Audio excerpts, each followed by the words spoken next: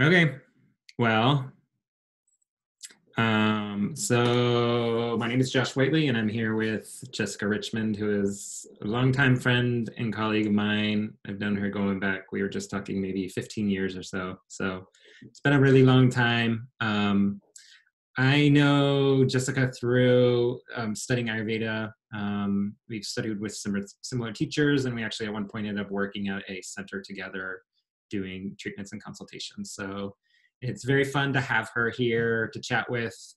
She's doing some really neat stuff, and I'm excited to share that with you and ask a bunch of questions I have, and hopefully you guys appreciate it. And if anybody is here and wants to ask some questions, I'll try to keep an eye on the Facebook tab as well, so we can get some questions and maybe closer to the end or something. But so, hey Jesse. Hi. I'm happy to have you here. You're in Vrindavan, yes? Vrindavan, India. Yeah, okay. And you were just telling me it's very, very hot and dry there right now, right? Yeah. It was 115 degrees yesterday, and the low is 94 at night. Like really hot. Hot and dry. Yeah. So I'll just start off. Actually, why don't you start off by just letting people who don't know who you are, maybe just a little bit about your history. I'm particularly curious how you got involved in doing Vedic psychology and what led you down that road, but also what led you into Western psychology and just kind of what your path in general is. I'm curious. Okay. Well, thank you for having me, and I'm excited to be on this interview and to meet people, new people, your friends and your clients. My background is I'm a licensed mental health counselor in the state of Florida. And before that, years before that, when we were friends, I was an Ayurvedic practitioner. I went to the Kripalu School of Ayurveda, and I was practicing in Colorado. And that's where we met and worked at the yoga center. And we did Ayurveda and Panchakarma. And then what happened was when I was seeing my clients for psychotherapy, I was using my Ayurvedic practice and my psychotherapy practice, but there was still something that was missing, because a lot of times it's hard to get to the root cause of the problem, and so when I learned about Vedic psychology and how that could be applied, I got into it. I came and studied here in India from a guru. But we call him Babaji, but his full name is Dr. Satyanarayana Dasa. And he taught me these approaches of getting to the root cause of the problem in the mind. And it helped my practice go a lot deeper with my clients to really figure out what it actually is that's bothering them. Oftentimes I have clients in relationship issues. They've had a bad breakup, or they're in a really painful relationship. It doesn't even have to be with a romantic partner. It could be with a mother or a father or a child. And so oftentimes, in therapy, what you say is, behaviorally how to change, or change your thoughts about the person or about the situation, and then change your behavior, but that doesn't change actually where the problem's coming from. There's a root, just like in Ayurveda, that we love to find the root cause of the problem. Just like if 10 people come in with a headache, you don't give them all the same thing. One person, it could be because of a, hormonal issue, and another person it could be migraines, another person could be because they got hit in the head. So the same thing with mental, if you're showing up and you're having a difficult relation, I don't tell everybody the same thing. Oh, you should just, try to understand the person better, or you should work on your communication skills. I ask why. Why is the difficult relation happening? And it's not about the other person. What within you is making you attracted to somebody that hurts you? Mm-hmm. What is within you that makes you think you're not good enough? And that comes from the childhood, from your relationship with your parents. So that's what I'm going for. That's why I love this work, to really get to the root of the problem and solve it once and for all. And is that something you feel like you picked up studying with your guru more specifically than you did in your more Western training? Yes. In the Western training, most of the time I'm using cognitive behavioral therapy, which is like, okay, so what's that faulty thinking that you have? It's not working for you. Let's work on your thoughts and try to change something about how you're thinking. You might have a negative filter about how you look at the world. You may have black and white thinking, like this person's in, this person's out, when most people are gray. They've got some in and some out, right? So I work on the thinking level and on the behavior level. Okay, let's try to think how we can change your behavior. But that does not have to do with actually what my guru taught me, which is why are they doing that behavior? And why are they thinking that way? They were not born out of the womb thinking in that way and acting that way. They got a program put in them at childhood that made them think in this way or act in this way. So it's almost like like you said, like a programming that sort of happens. So I guess and what you're trying to do is, I don't know if deprogram is the right word, but it is, okay. And reprogram to new programs that maybe you would, or be more helpful for you to be happy and have fulfilling relationships and that kind of thing, okay. Okay, very cool. And the deprogramming is, what we're doing is deprogramming them of their pattern or their program. But the hardest part is the program in all of us, the programs we have, we're not aware of. It's not that you walk into therapy and you're like, oh, I typically, pick people who hate me and treat me like crap. That's, usually we come in and say, this person is such a jerk. I think I need to get a new partner who's nicer, instead of realizing, what is it within me that makes me believe that I deserve somebody that treats me like crap? Right. So to deprogram is very hard. It's very hard because it's your baseline of what you think is normal. The way that you act in life, you think is normal and fine and healthy. You think the problem's with the other person. Right. Right. So it's a lot of introspective work and sort of trying to change essentially your own patterning and the way that you approach other people, rather than looking to say like, oh, why are people always mean to me? Or, why do I always attract these jerks who do X, Y, Z, right? Yes. Okay. Okay. It's really hard because oftentimes what happens is in the Vedic psychology approach, we have something called our ahankara, which is our identity, like who we think we are. Our ahankara is like, I think I'm a nice person. So why would I, me, the nice guy or the nice girl, why do I deserve these people who are mean and hateful to me? I'm nice. And we also all think that we're pretty smart. So I pick good people and I'm a nice person. That's what everybody thinks. Right. So to get beyond that your identity of who you think you are and say, okay, it's true, you are nice and you do pick good people, but you have this program in you that makes you pick people that aren't good for you, and that makes you act in ways that maybe aren't so nice sometimes. Maybe not mean, but maybe very passively kind of controlling, but you don't even realize it. So it's really hard to look at yourself by yourself. You need a guide on the outside to teach you the parts of your mind and how they're operating to keep you stuck. And so that's another difference between Vedic psychology and Western psychology. In Vedic psychology, what you do is you're learning about your mind, just like in Ayurveda. You don't just, especially in the West, if a client comes, you educate. You say, okay, you're the Pitta types, you've got to take cooling things, something like that, right? So in Vedic psychology, we say, okay, your ahankara is doing this. So you see how it's blocking you? Okay, and your samskara, which is the program in you and your unconscious mind that you're not aware of, your samskara, let's identify which samskara it is. Oh, it's that program. Oh, the I'm not good enough program's running. So we teach you about your mind. So when you're all done with this type of therapy, you know yourself. You know the different parts of your mind and what they're doing. And you can then manage and control your own mind because you know what's happening. Just like when you're learning how to drive a car, you don't just get a car. You have to take classes to get your license, right? And then you get your license, which means I know how to drive a car and I know the rules of the road. So that's how we teach Vedic psychology, teaching you about your mind, which you can't see, and that's also one of the big barriers with this is that we all think we know, because it's invisible, you can't see it. So we all think we know. Right. It's a little bit easier to work with the body and you say, your knee is broken. You broke your knee. And then they're like, oh my God, it's really hurting. So of course I broke my knee. Yes. But with the mind, we're so used to it. It's so subtle and we're so used to it. It's like our breath. We just take it for granted. So what you have in you, your programs and your patterns, you think that that's normal and fine. So to point it out and say, yeah, that one's not fine. That's hurting you. Right.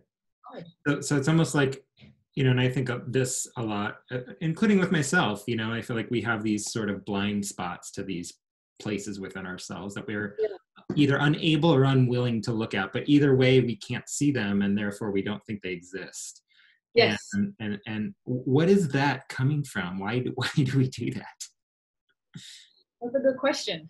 So there's a couple parts to it. So one of them is that ahankara, right? Your sense of self. So the ahankara, the characteristics and the nature of it, which is not like it's natural and normal, just like pitta runs hot. But that's just nature. So the nature of ahankara is that we can't see our own flaws. The fact.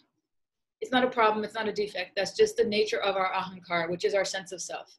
I am Josh Whiteley, and I am a good acupuncturist. So if you hear a client saying, oh, he was horrible, it just makes you allergic to that. It's like, oh, you know, because ahankara identifies with I am Josh Whiteley. I've been in practice for X number of years, and I'm a good acupuncturist.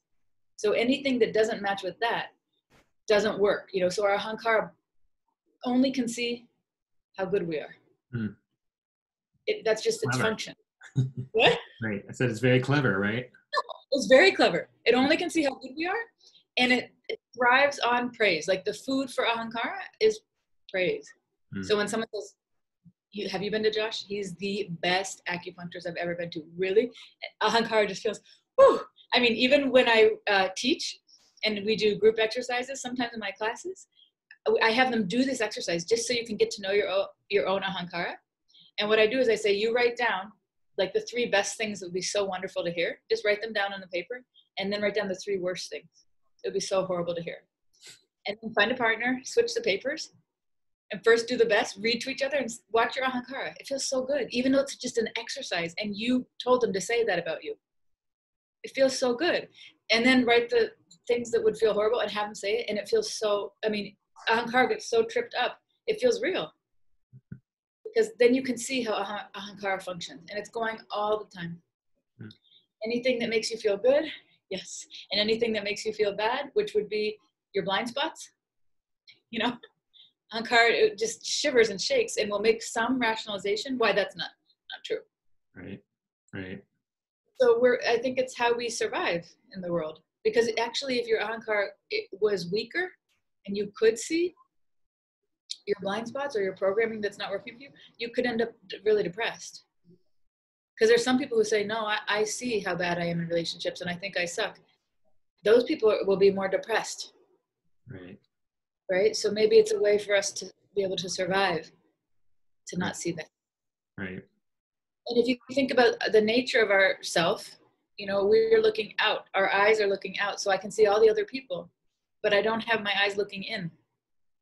So you can't see your blind spots because you're not, who's walking around focusing on that?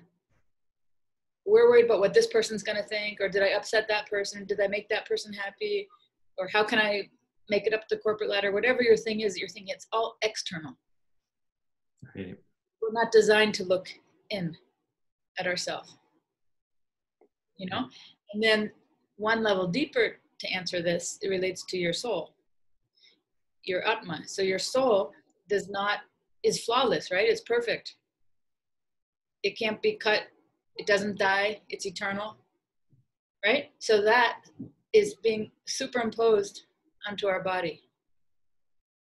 So the qualities of the soul are being superimposed onto our body, and we don't realize that. And that's why we think we're perfect. Our soul is perfect. But our body's not, and our mind is not. But we don't see the difference. So that's also, you know, you see what I'm saying? Right, right. So what is, in Vedic psychology, how do you view the mind itself? What is the mind? What is it doing? Is it important? Is it unimportant? What are our minds doing? Okay, so our mind, our mind has 4 parts to it, okay? So we call mind manas. Manas is the mind, right? And that's 1 part. So mind in general has 4 parts, but manas is 1 part, and it's also called the mind. So that's kind of weird. But so in general, what the mind is doing is trying to feel happy, trying to avoid pain, trying to find love, right? Trying to feel good, not happy, but I mean good as in the ahankara, being in the position of I'm good, I'm number 1 oftentimes, right? But then you have to see what's actually really going on, because all 4 parts of the mind are doing something. So ahankara is always about being number 1, or being whatever your identity is. I'm the best father. I'm the best mother. You know, I'm good at my job. I'm very good at my job. And ahankara is always comparing. I'm better than her. It's not that I'm just good. I need to be better than that person. Then I feel everything is right in the world. You know, so that's ahankara. It's always rationalizing. That's only one piece though. Then manas, one other part of the mind, is where all the emotions are just playing out. Okay, so manas is on a binary system of like and dislike. So anything you see, it's already like, as soon as you see it, it's I like that or I don't like that. And then the whole chain of events happens with the other parts of the mind. Anything you see, anything you smell, anything that comes in through your five senses, you're automatically stamping as like or dislike before you even know what it is. Interesting. You know, it's just very quick, very automatic, right? And then sorry to interrupt you, but where does that come from? Why are we doing that? Why is the mind doing that? Because the samskara, first of all, it's the part that we're not aware of, our unconscious mind. So just say like I don't know how you would react to, let me find something. This. Scissors. So some people might really like scissors. Scissors when I was younger, so I think I have automatic dislike. Okay. You see what I'm saying? So what'd you say you did when you were younger with them? I stepped on a pair of scissors and they broke my foot. Yeah. Oh my God. Yeah. Okay. So this is a trigger for you. So it's dislike automatically. Why is it so automatic? Why? Because you have a memory in your unconscious mind that gets pulled up into your conscious mind called manas. Unconscious mind is called chitta. Okay. So in your chitta, you have what's called a samskara, a memory file of stepping on a pair of scissors in incredible pain. So dislike, you know, it gets, when you see something similar now, all these years later, you're like, oh God, right? Scissors. And up comes the samskara onto the consciousness of your mind, the manas, and you feel, oh my God, like whatever feelings happen, there could be pain, there could be fear, right? So whatever those feelings are come up, and then you say, oh, I really don't like that. So it's not random what you don't like. It's not random. It's actually coming from the past. Mm-hmm. Like for me, I was born with the fear of needles pretty much. I don't have a memory of why. It's not like, you know what I mean? But it could be either something happened when I was really young and I don't remember about needles, injections or anything with needles, like, you know, when you gave me acupuncture, right? Like I have a real fear of needles. Or it could have happened in a past life. It could be a vasana, like a latent tendency, kind of a tendency. Who knows, maybe what happened in the past life with needles at me. But there's something that came through that from a very young age, with anything with needles or even blood. I was really young, like 3 years old, the first time I fainted when I saw blood. A little boy in my nursery school cut his head and I fainted. I was 3. So where does that come from? It's not that I had some trauma in the first 2 years of my life. So that's coming from the past. I must have had a gory life with needles and blood, you know? And so what happens is, when you see something with your senses, you know, so you see the scissors or I'd see a needle, you know, what happens is automatically, whatever matches that experience, our buddhi, which is the fourth part of our mind, our intelligence, or what we call our awareness, searches like a searchlight, searching through our chitta, which is our unconscious mind, which I talk about like as a basement, searching for a matching file. And it goes, oh, ding, ding, ding, scissors. Yes, we have a memory with scissors, and it pulls up that memory. This is all happening in like a nanosecond. It pulls up that memory onto manas, and you have a reaction. Hmm. So that's happening all the time. All the time. It's just that most of our memories are pretty benign. Most of our memory files and our chitta are pretty benign. So our reactions are, if we don't have trauma, you know, right? Reactions are kind of neutral, you know. So are we essentially trying to break that process? Are we trying to, you know, kind of interject ourselves in some way before that, you know, chain of events goes on in our mind? Or, you know, so for instance, using your scissors example, I mean, do I want to try to stop, you know, my association with scissors as being something bad, or is it just something to notice? Or like how would you work with these things, I guess? And in the bigger context of therapy, you know, when it gets to be more, you know, traumatic life issues or some scars and things like that, like how do you interject yourself in that? Or is that even the goal? Yeah, that's a good question. That's the goal. The goal is you don't want to be triggered by any of these things. Why? Because don't we all want to be enlightened, liberated from all of that, and free? So nobody wants to feel traumatized by something that happened 10 or 20 or 30 years ago, or even 1 year ago, right? We want to be peaceful. The actual natural state of our mind is in sattva.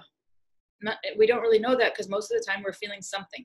Will you just, there's probably some people who don't know what that means. What is describe sattva? Peaceful. The natural state of our mind is peaceful. Hmm. Like if you see a baby who's just happy and smiling, and that's us. That's how we were.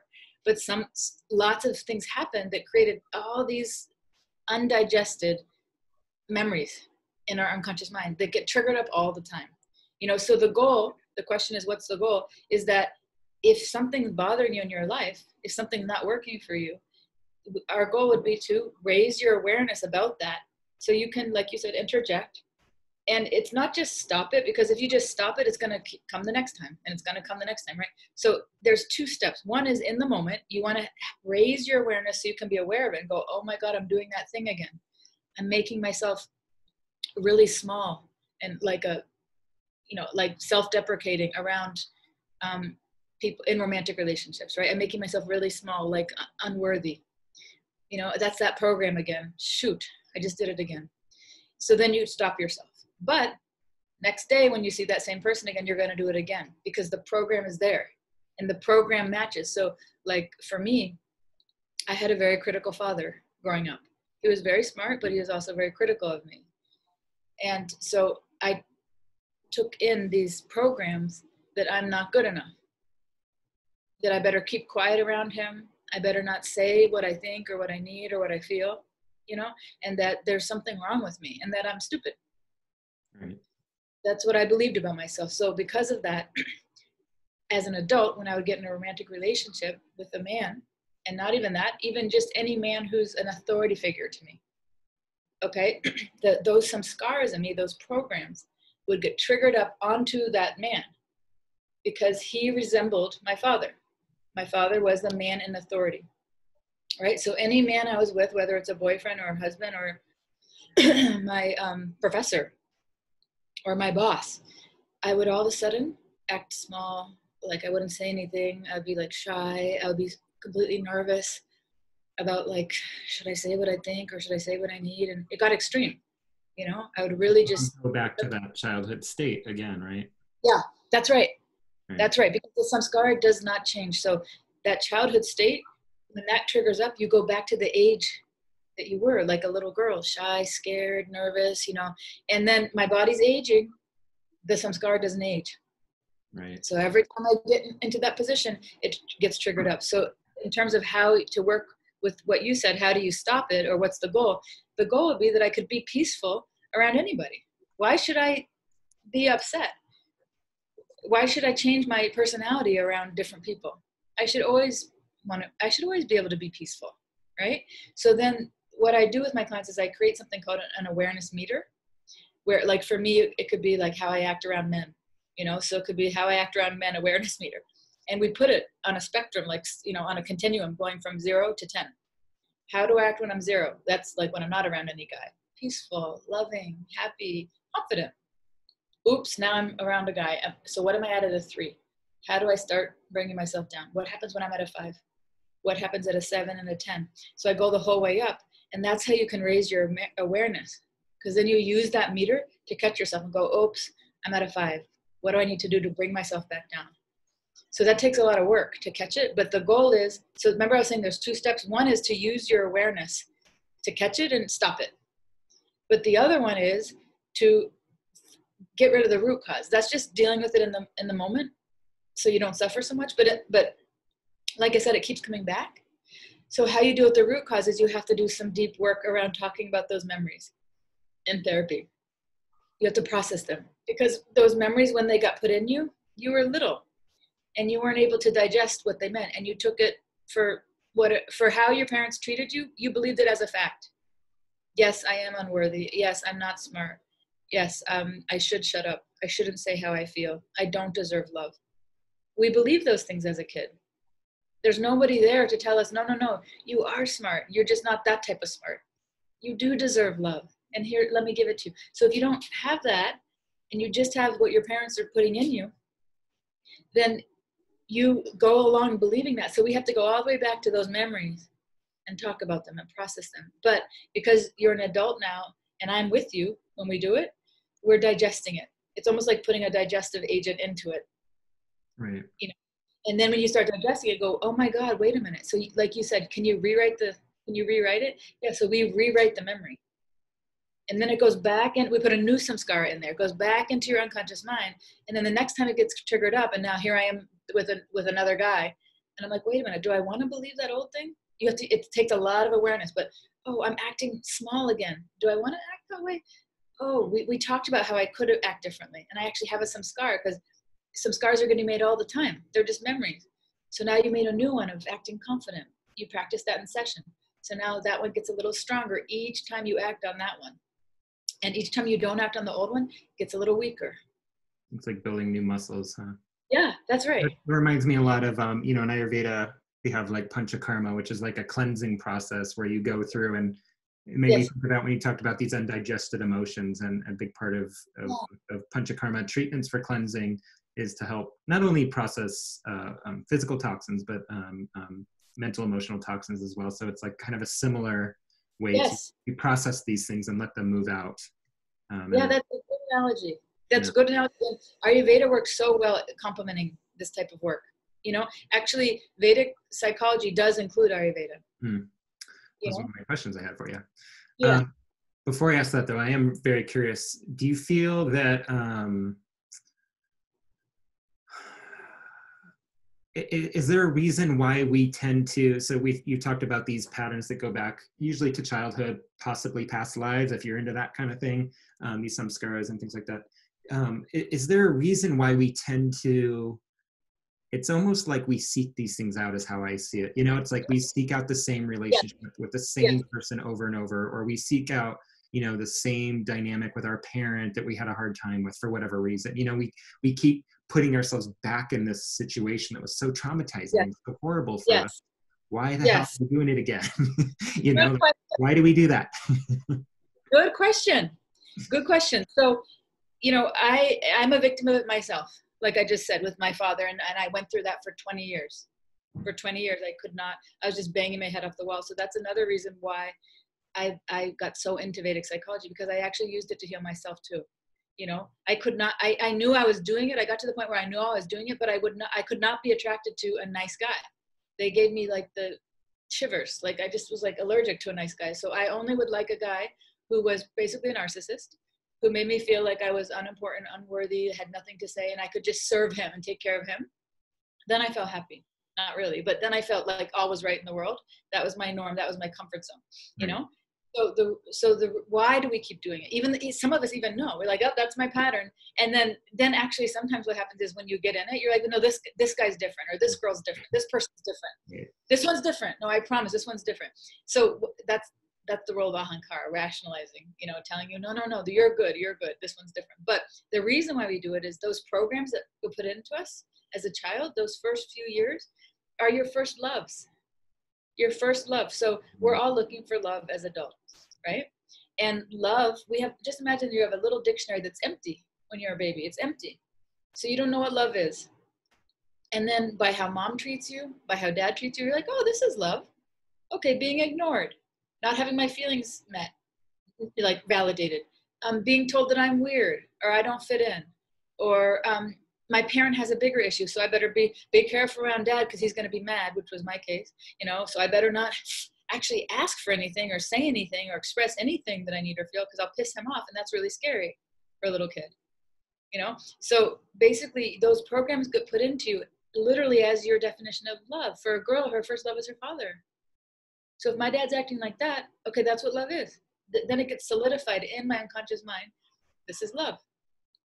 Don't express what you need or how you feel, because your dad's going to get mad at you. So just be quiet and try not to piss him off.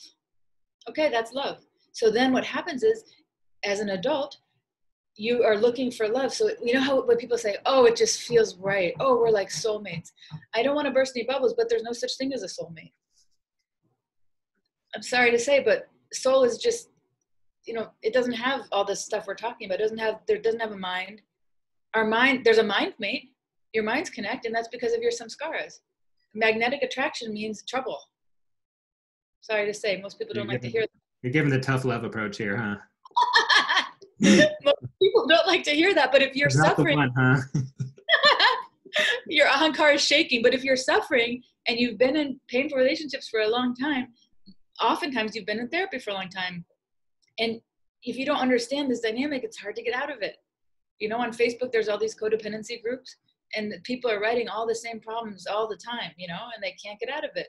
And because you go to therapy and the therapy tells you change your behavior. How do you change your behavior? Okay, it feels superficial. You could say, that's right. I'm going to play hard to get this time.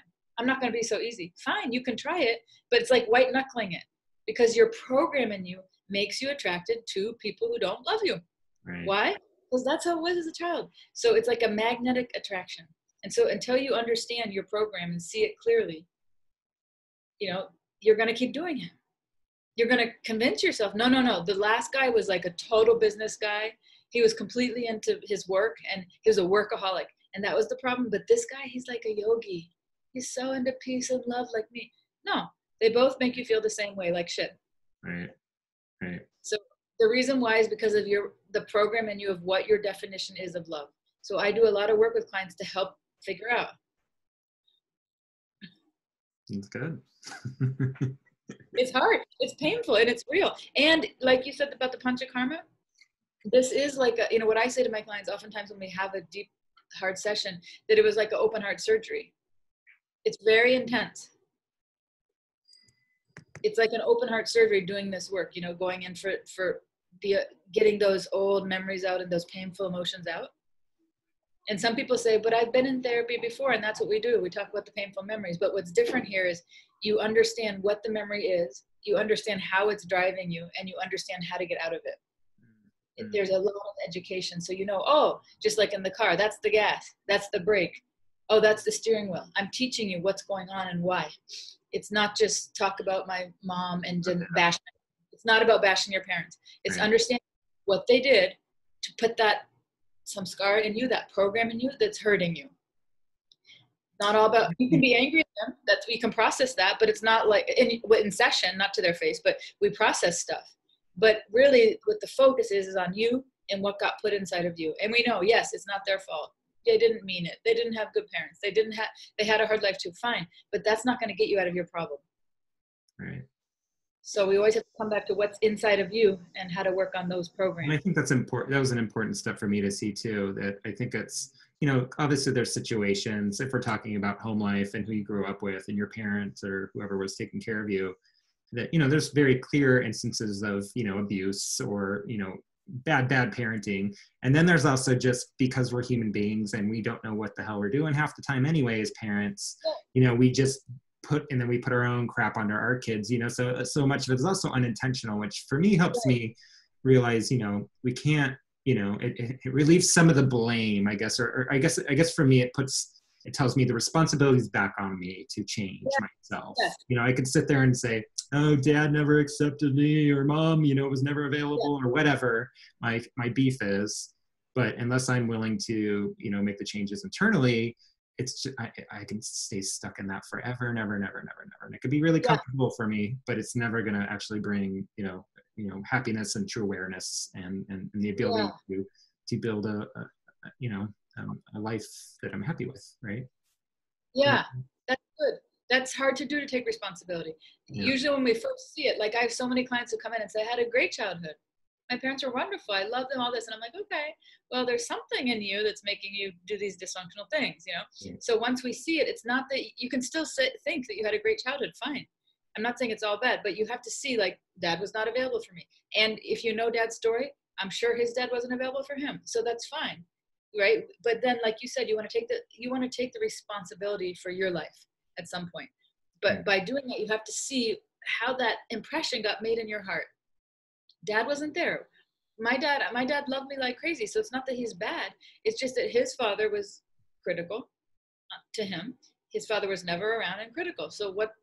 And that's because he had his own story. Okay. So it's fine, but it still made an impression in my heart. So part of it is getting kind of angry at your parents or whatever those feelings are, being hurt by them, but that's not where the buck stops.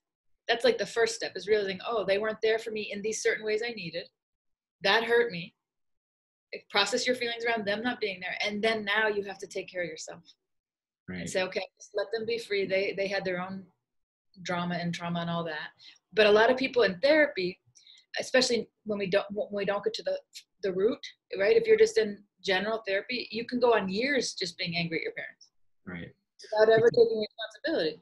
Which was one of my big questions. And, I've talked to so many people, and their experience of therapy is, I mean, it was fine, but then at a certain point, it's like, how much more can I talk about mom and dad, And so they kind of get, but it's like, people kind of get stuck at that. It's like a wall you hit, right? Yeah. And it's to get over that wall is really, really hard, and really takes some like deeper work to do. Seems to be a really common stopping point for a lot of people. Is that your experience? Well, not in Vedic psychology, because no, that's why I do Vedic psychology.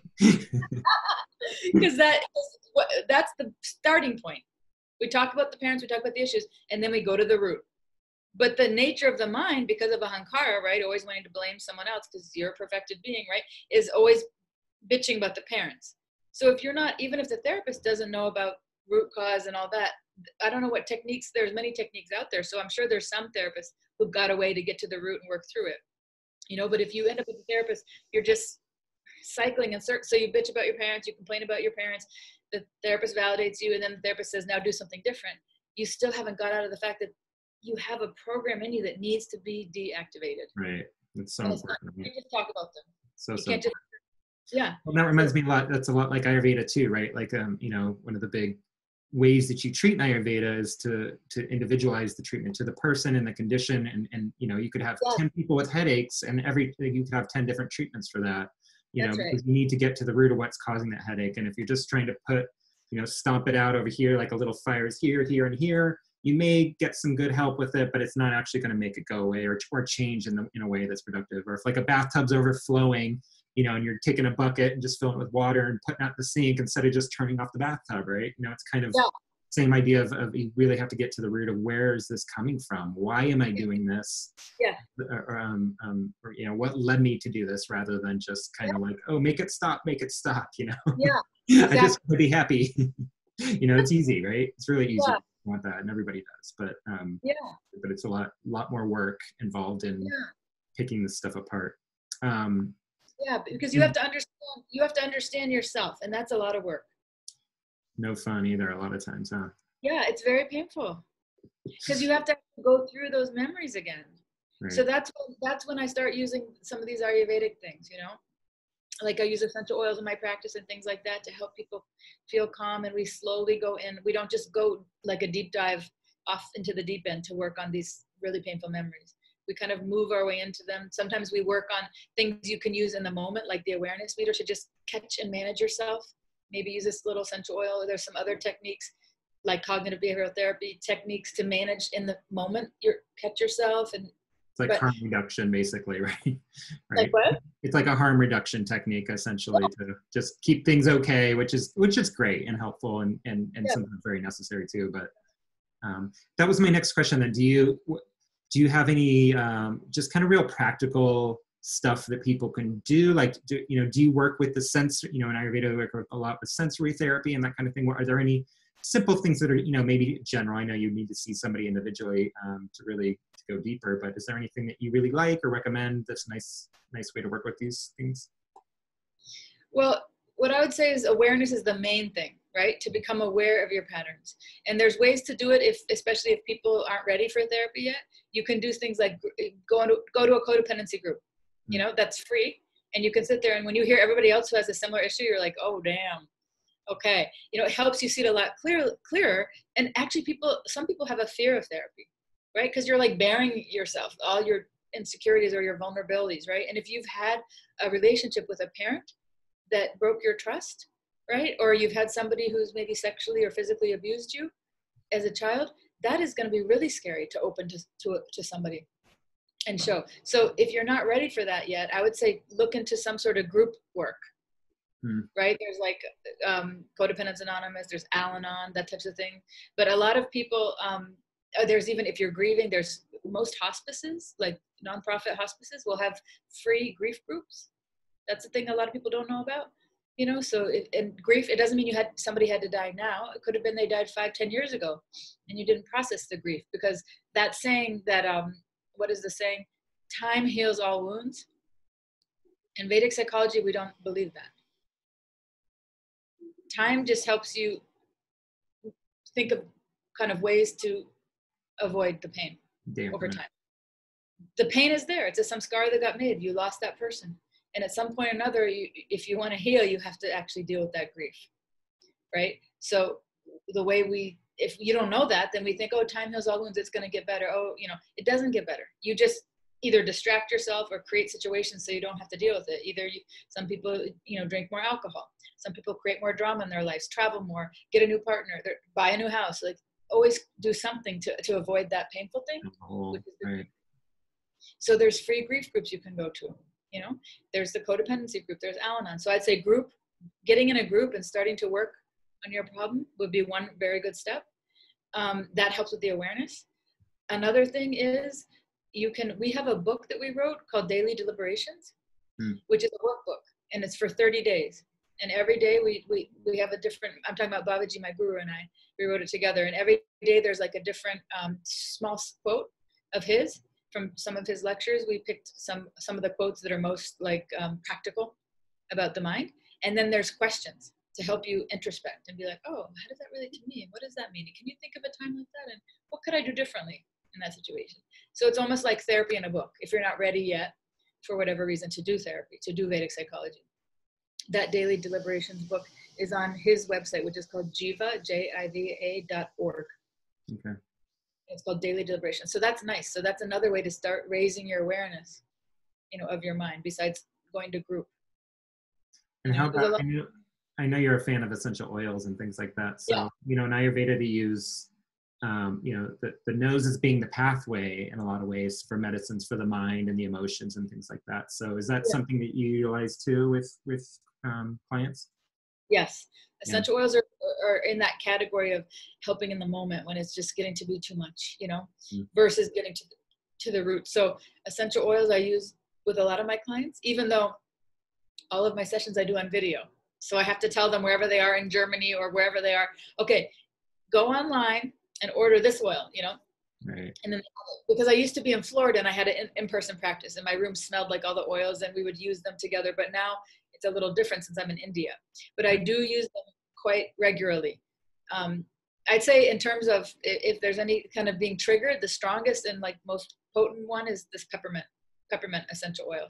So I use that. I have it right here, and you can just actually put 1 or 2 drops in your palm of your hand, and you can then go like this to make your own little inhaler type of thing, and then you cover it and you breathe, you put it over your nose and you just take a few, maybe 3 to 5 deep breaths in of that peppermint oil, and it very quickly can change your mood. So that's a nice way in the moment. If you're triggered, it works really well with any kind of hot emotion like anger, frustration. If your anger gets too high, it's not going to work. But if you feel it at the beginning, when you first start feeling, I'm annoyed, I'm feeling really, then you do it. But if you're like pissed, you're going to have to do something physical, like a run or push-ups or something to get it out. But peppermint works also with any type of thing where you need to like change your mind, anxiety. You're feeling anxious, you just breathe that in. It's cooling, kind of calming. You can also put a drop or 2 of lavender in there with the peppermint. Lavenders, they're even using it in hospitals now for surgery. They put a little drop of lavender in a cotton ball, and they have the patient smell it before surgery, and then they have them smell it after surgery, and it's really shortening the recovery time after surgeries. I wonder too if that might in some way affect, surgery is a trauma. Yeah. If in some way it might help to mitigate, the effects of that too, maybe, with the lavender especially. It's interesting. Yeah. Yeah. So essential oils are really powerful. And some people use them already, which is wonderful. And then I just bring them into the practice and I incorporate them into the practice, because some of the work I also do relates to the body. In other words, where are you actually feeling the emotion in your body?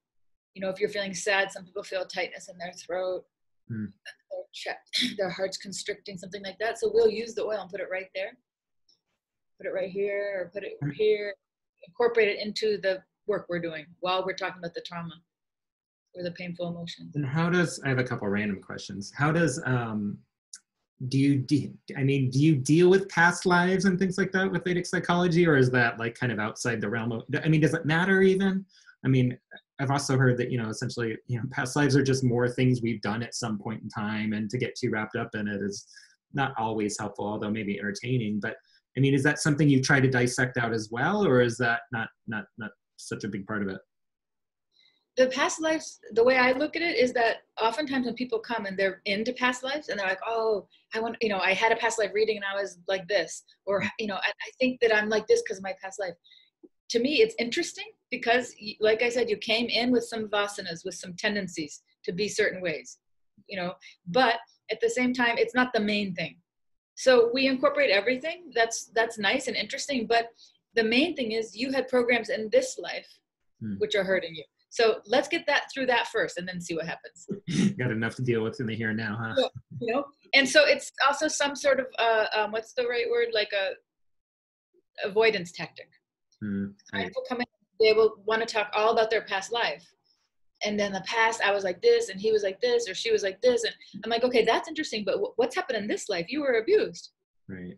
Let's process that. So it's not that it's not interesting, but the way I would use past lives is more for, this is a really deep tendency of yours, so it must be really hard to get rid of because maybe you've been doing this for many lives. Right. The other way we could use it is, a part of the Vedic psychology is focusing also on people's strengths. So it's, in other words, knowing your nature, and okay, you're a pitta type, so you're like, smart and you're focused, and that's a good thing. So especially when people are feeling down because we're working on some very painful parts, the past life can come through and say, yes, I know you don't feel like you know what you should do with your life right now, but you have this really strong tendency to be loving to people. It's just that you picked the wrong people to be loving to. So that tendency is probably coming from the past, right? Because you always want to help. So that's a beautiful tendency. Let's use that in the way where it can feel, not painful for you. It can feel, you feel good. You feel confident. You feel better when you help because you're not getting smashed by the person. Right. Or used or by them, Right. And this is kind of going back to something a little earlier that I wanted to just clarify my question about when I was asking, like, why do we do these things? Why do we go back to these same dumb patterns? Do you feel that maybe there's some piece of that that's, I mean, I don't even know what part of the soul, maybe it's the soul, I don't know, the Atma, is trying to heal these problems. So it keeps kind of thrusting you back in these situations. Like, do you think there's something to that maybe? Yeah. Like, I mean, aside from it just being a bad idea, to keep chasing the same partner who does the same thing that didn't work for you last time. I mean, I just wonder if there's some flip side to it, where it's like something's trying to heal and you're trying to, maybe reestablish your relationship with your parent or whoever, I don't know. That's a good way to look at it, Josh. That's a good way to look at it, and it's a positive way, and it's the way you can grow from it. So it's not like, we don't want to think, oh, I'm so stupid. Why do I keep picking the same abusive relationship, right? Why am I I can't figure it out. I know we don't want to bash ourselves, right? So actually, this is the way to look at it, is to say, you know what? I keep picking the same type of person who's hurting me, the same type of situation, the same type of relationship. Why? Because it's my karma. What does karma mean? It's coming from my past.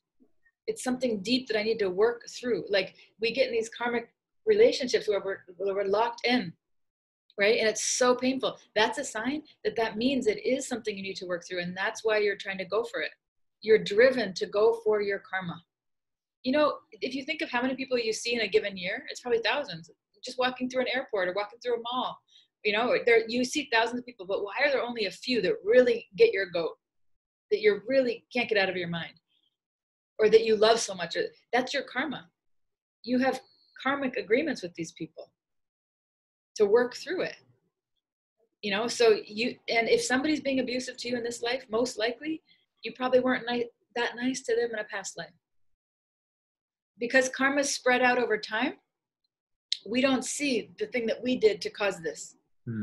Karma has the reaction. So like, if I slap you in the face, then you're going to slap me back. That's immediate. That's my karma, right? But there's other karma that happened 10 lifetimes ago. And now here you have this partner who's being abusive to you. It's not that you're some really nice saintly person who never did something to that person. That's your karma. So this is helpful to look at it like that. Number one, I'm in this, like you said, I'm drawn to this to heal. Yes, definitely. And two, it's my karma, meaning there's something I did to create this in the past. And now it's manifesting, the karma is manifesting. And the best way to get out of it is look at it, see my pattern clearly, and then respond in a way that I'm not creating more karma with that person. Mm-hmm. That's the work. Healing, right? That's the karmic healing and the personal. Yeah. Right? Yeah. It's beautiful. Because then we do a lot more things usually to get hooked. We react, even if we do nothing to them. If we start freaking out and start, getting angry, sad, depressed with that person, we can be sure we're going to see them again because we haven't worked through it. Right. And a lot of times we don't want to see them again, right? So the best way is to figure out how in your mind to work through it, understanding this is your karmic kind of contract with them. And the best way to work through it is understand what I must have done to create that, and then take responsibility for your part.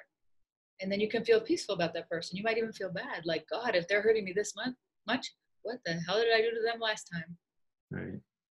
That's how I think when I get in a situation with someone who's being like abusive to me. Now that I understand karma and past lives, I'm like, oh, wow, I must have done something pretty bad for this person to be like this to me. So I better be extra nice to them, not in a codependent way, but in a... It's a big distinction to make, huh? Yeah. A kindness, keep the peace, respectful way, but also keep my boundary. Right. Yeah, and I think that's something that, and I myself have certainly felt confused about it too, but it seems sometimes when we talk about karma and things like that, it can also leave room for kind of bad and things to be okay, which shouldn't be okay, Right. But there's, good boundaries are also, important too. And that's also can be, maybe the karma is that you needed to make better boundaries. Not just you should let somebody, slap you in the face or whatever it is, or screw you over or, Yeah. So I think that's a distinction to make. Yeah. Because sometimes we say, oh, that's just my karma. Right. And people say that all the time. Oh, that's just my karma. Oh, well. No, it's like, oh, that's my karma. I better figure out what I can do in this situation to equalize it, so I can be peaceful about it. Right. Right. So if I understand, okay, there's something I must have done in the past that created this is manifesting. How can I deal with it in the current? So I'm not entangled with that person anymore or that situation. So I'm peaceful. Like you said, maybe make better boundaries. What?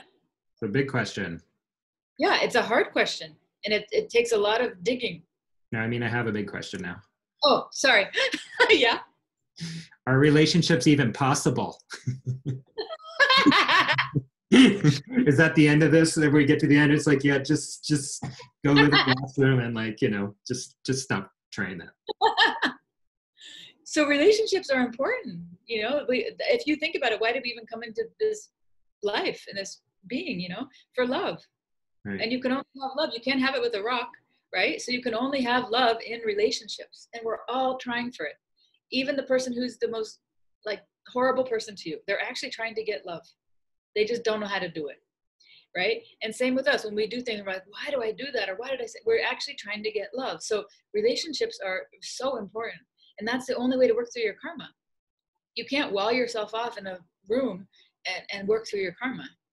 You have to engage, So engaging is how we kind of polish the diamond, Right. To polish yourself, you have to get rubbed. Right. And then the trick is say, oh, okay, it's not you, it's me. They don't need to know that, but you have to say it's me. So what does that mean? What's bothering me? Why am I trying to control that person, criticize that person, get too close to that person? What is it within me? But that was something you and I have talked about, when I've worked with you too. And that was huge for me. Huge piece to recognize, is seeing, what am I doing? What did I do? What am I responsible for? And it hurts and it sucks and it's ugly. But it's such a relief when you can get to that point of being able to do it and move on and let go. And you just even release a lot of your own anger and your own hurt, a lot of it actually makes you feel more free and better in the long run, It's really simple, but then it becomes a habit. Then you get used to it, saying, okay, what am I doing to kind of create this person to act like that in that way, or to create myself feeling bad again? What am I doing? And Right. then it starts becoming a habit. You start getting used to asking those questions and figuring yourself out, but it's really hard. It's really hard to do it because you're not used to it. Right. It's so easy to be like, oh, she's such a, and then I have some clients who say, yeah, but you're telling me I have to take responsibility. I have to look at myself, but isn't it true that he really is a jerk, right? And I'm like, okay, fine. He's a jerk, but that's not going to change you getting better, Right. because they'll say, but wait a minute, if I'm all taking responsibility myself, then he's never going to admit that what a jerk he is, that he cheated on me. He's never going to take, and it's like, okay, whether he does or doesn't, you still have a program in you that's making you the cheater, right? So both are true. Yes, he cheated on you, and yes, that's not fair, and yes, he's a jerk, fine. But now let's leave it there. Same thing with the parents. So what you said is a very potent point of taking the responsibility and owning your side of it, and that's how you get out of your karma. Then you're out of it when you see the person and you're kind of not feeling so triggered by them. You're like, oh, okay, and the more you can see yourself and your issues, you can see, oh, you actually start having compassion for other people. Even the people that hurt you, you're like, oh God, they're really struggling too. I just never saw it because I was so triggered by my own pattern. But they're actually, to act like that, they're actually hurting too. So that's sad. Right. And it makes me wonder too, what a powerful lesson that must be if you're lucky enough that your parents are still alive, or whoever that person was, who originally kind of caused some of these wounds, if you're able to make that healing with them, too, right? That's got to be huge. Yeah. Oftentimes the healing is done in therapy. In other words, it's never done with the parent to their face or to the person who hurt you, because that person, once you get into this type of work, especially the Vedic psychology, it's very deep and there's very big transformational change. So you're changing, but then you expect the other person to change too. So then you go and you say, oh, I'm sorry, or can I talk about when this happened? They don't want to talk about it. They're still back where you were a few years ago, right? So the healing actually comes in the therapy through the realizations, and sometimes even through different therapeutic techniques, like pulling up a chair and saying, let's bring dad's energy in. What would you say to him? Because sometimes it's really disappointing when you're healing and feeling so good, and then you want to go talk to your dad and he's at the same place he was when you were a kid, and then you get triggered all over again. Right. Get sucked right back in an instant, huh? Yeah. So the healing comes from with you and you, within you, not with the other. Interesting. Yeah. Okay. What time are we? Yeah, it's already 8. Went so fast. I could talk about this all night. So I know that you work with clients one-on-one, and if somebody wants to work with you, how do they get in touch with you, or how do they book a session? How does that work? So I have a website called jessicarichmondtherapist.com. We could maybe put it on the Facebook. Yeah. So on there, it says book an appointment. You can click that. You have to book an appointment right there, request an appointment. Or you can email me at jessrichie108@gmail.com. Maybe we can put my email too. People want that. And what I would say is, if you're interested, to try one session and just see how it feels, because sometimes therapy is so scary and you have to have a connection with the therapist, and not everybody's going to connect with everybody, so. And also the other thing that's unique about Vedic psychology, which is different, is that I see a lot of people who are not totally traumatized, who haven't been abused, who are Ayurvedic practitioners, I see psychotherapists. I actually even had a guru who was my client. So I help people who are pretty well adjusted and healthy. I'm not just helping you if you're totally going through a really hard time. I do help those types of people as well, but Vedic psychology is for anybody who has a mind. If you have a mind, it'd be a good idea to get to know it. Right. Right? So it's not that you have to be struggling. It could be that you're just interested in understanding the dynamics of your mind and what some scars you've got going that are your programs. So that's one point. And the other point is I offer a Vedic psychology certification training course for anybody in the healing profession or anybody who just wants to know it. I even train some business people on that who aren't in the healing profession. So I offer a course like one-on-one where I train over 16 sessions on video on what I kind of briefly talked about today, the parts of the mind and how they work. So by the time you're done with that, you will know the parts of your mind, not in a therapeutic sense, like you haven't gone into it for your own self, but you understand the philosophy, the theory, and the parts of the mind. And we analyze different case studies that I have. You know, I was curious about that too, because I know some people here are going to be, you know, either practitioners in one form or another, therapists. So you can also go through a course with you too and learn these skills and this skill set. And oh, that's awesome. That's great. Yeah, we call it Jiva's. You know, my guru's ashram is called Jiva, and so it's called Jiva Vedic Psychology Certification Level 1. Because then we have other levels for the practitioners when we start working with your clients. And is that something you can do? I mean, do you have to come to India to do this, or do you do this online, or both, or how does that work? It's online, and it's 16 hours, and you can book the sessions how you want. It's 16 hours of training, so you can choose if you want to book it. Most people book it once a week for an hour with me. Okay, great. But it's individual. Like if you wanted to start next week, you can go on and book it. I mean, you have to email me and we'll set it up, but. Okay, great. Yeah, and we've been talking about maybe bringing Babaji in a couple of weeks too, and maybe doing something a little more, you know, some other things as well, maybe probably end up at the same subjects that everybody wants to talk about, love and mom and dad. But, yeah, it's very interesting to hear how he talks about love. Yeah. So yeah, so keep an eye out on that. I think we're talking about in 2 weeks, right? Maybe same time, 2 Sundays from now. So hopefully we'll put something up online very soon for anybody interested in that. And yeah, everybody, I can't recommend Jessie enough. She's great. If you're looking for somebody to see and want a different angle than maybe what you're used to with Western therapy, it's so helpful, so awesome. And yeah. Anything else you want to say when I'm finished with? Thank you very much for asking all the good questions. Yeah, it was a very fun conversation. I enjoyed it. Yeah. So, okay. Well, I know it's morning there for you, so enjoy your day, and I'm going to be enjoying my evening and getting ready for bed. Have a good night. I'll talk to you soon. Okay. Thanks, Jessie. Bye.